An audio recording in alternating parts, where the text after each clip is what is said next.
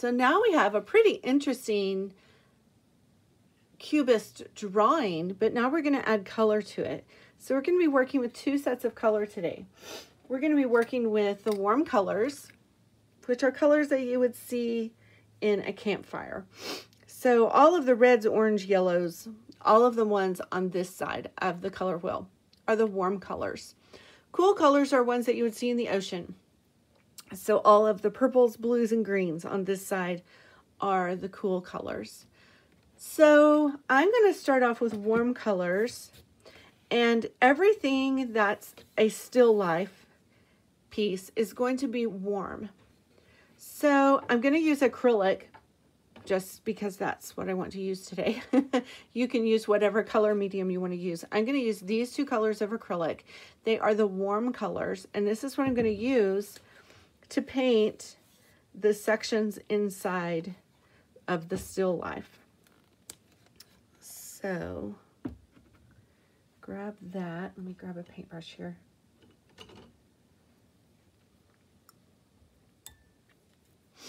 Okay, so to start off with, you don't want these two colors, you don't want two of the same color next to each other. So I'm going to start with red and just the still life. Now remember, I'm not doing the background yet, just the still life. This section I'm going to make red.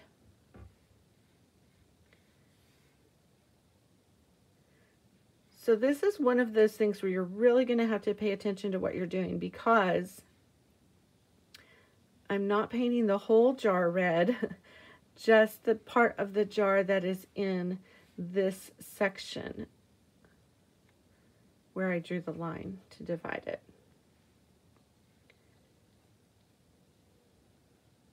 So you have to watch two different lines. You have to watch your ruler lines and your still life lines. So that's red. I don't want these two to touch the red. I don't want red to touch red. So I'm going to come over here to this section then of this jar and paint it red.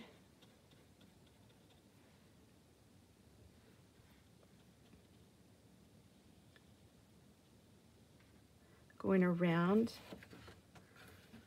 that bottle right there because it is a different piece of the still life.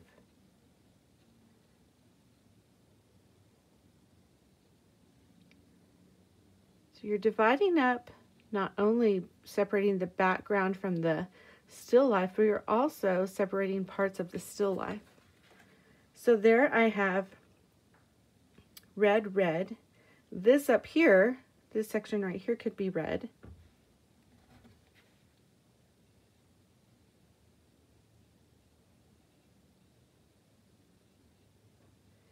If you get caught in a situation where there's no way to not have two reds touching each other, if you're just working with red and yellow, you can always use some of that red to mix up, and red and yellow to mix up some orange, to bring in a third warm color to kind of help with that. But so far, this one's working pretty well. And then I'm going to do this part here red. Moving on to the lemon.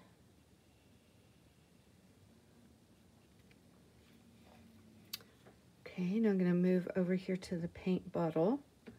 That's going to be yellow. That's going to be red. So now I have that tricky spot right there. I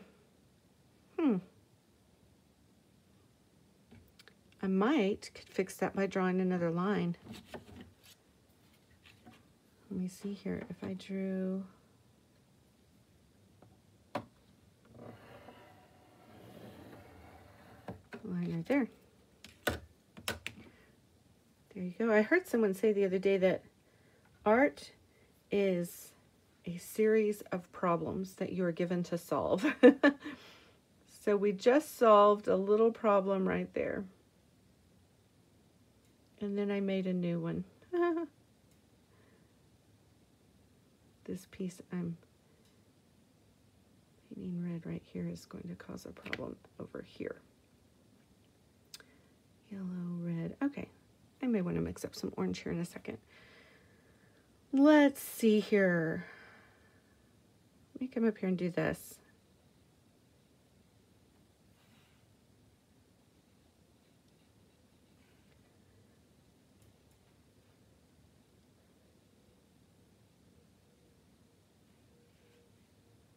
Might want to do that orange. I think I'll do.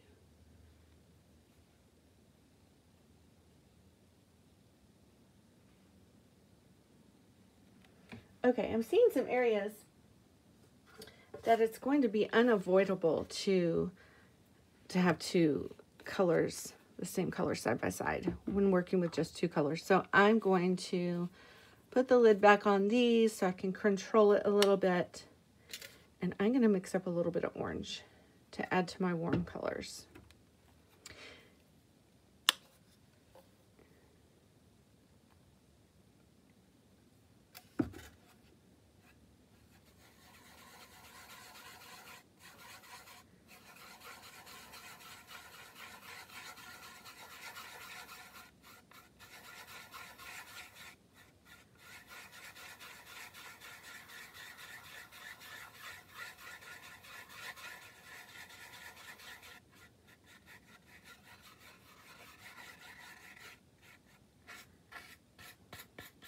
Okay, that's going to help a lot. So let's see here. Over here where I was having this issue, I'm going to paint this section of the lemon orange.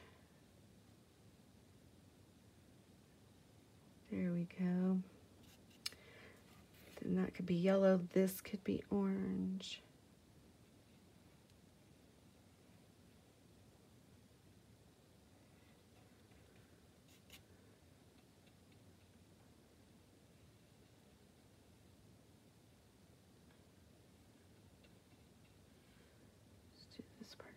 Orange.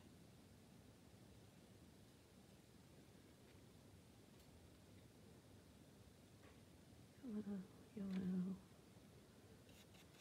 So you're going to add some orange over here. Even though it's not necessary, I'm going to add some just so I have this color on this other piece of the still life to tie it all together.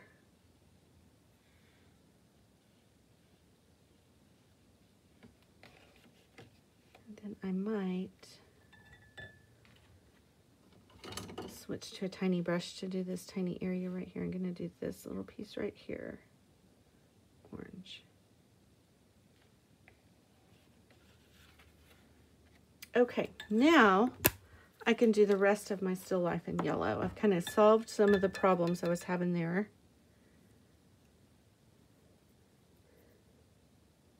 And I can do the rest in yellow.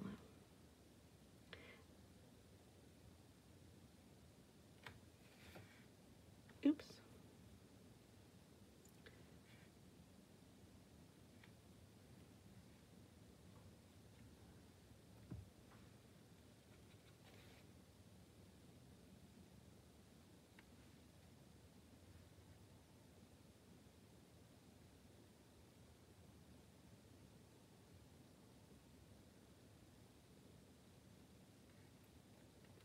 The reason we're separating the warm and cool colors on this is that it will make the still life painting come out from the background.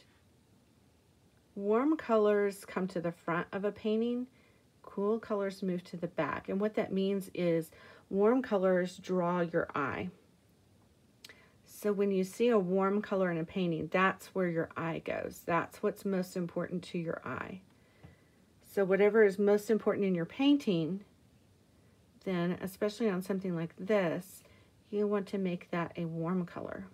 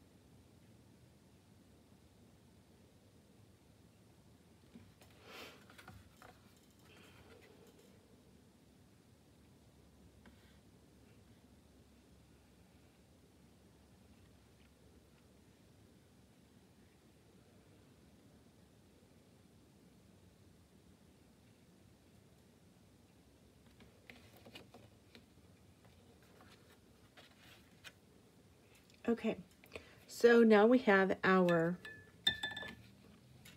still life done. So now it's time to move over and do the background. And I'm going to use these two cool colors for the background. Now let me say I'm going to start with two cool colors. I may need to add another one like I did with the warm colors, but we're going to start with these two and see if I can't work it out.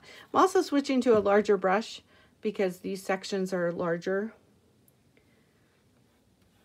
So start with this turquoisey color.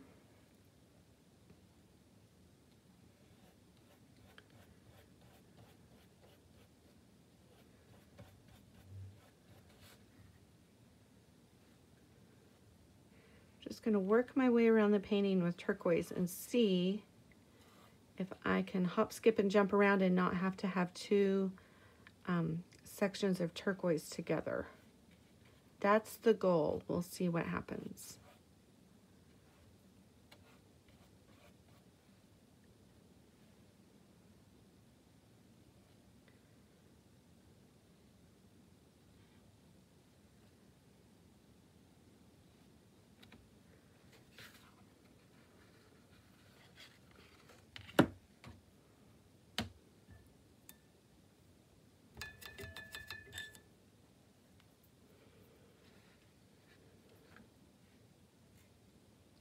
Switching to a smaller brush.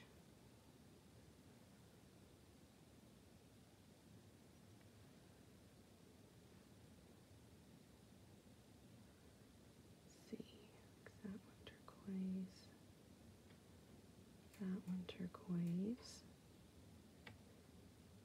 that one.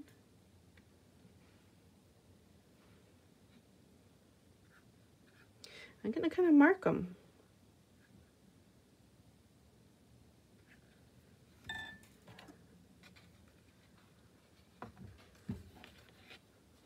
Kind of mapping out a plan there.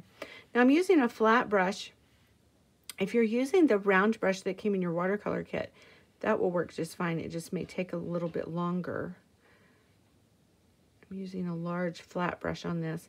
I'm using the edge of it, the edge of the bristles, to work up along the edges of that shape. And then use the belly of the brush, which is this part of the bristle right here, to smush the paint in. Like that.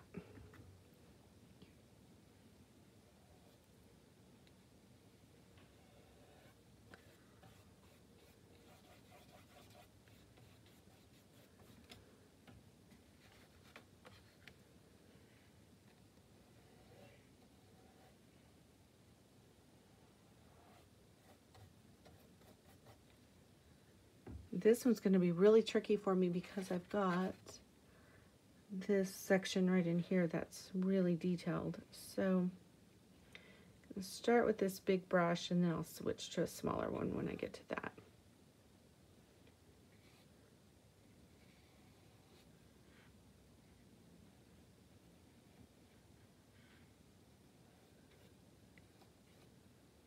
I could probably work those with just the edge of my brush, but no, I'm going to switch it up.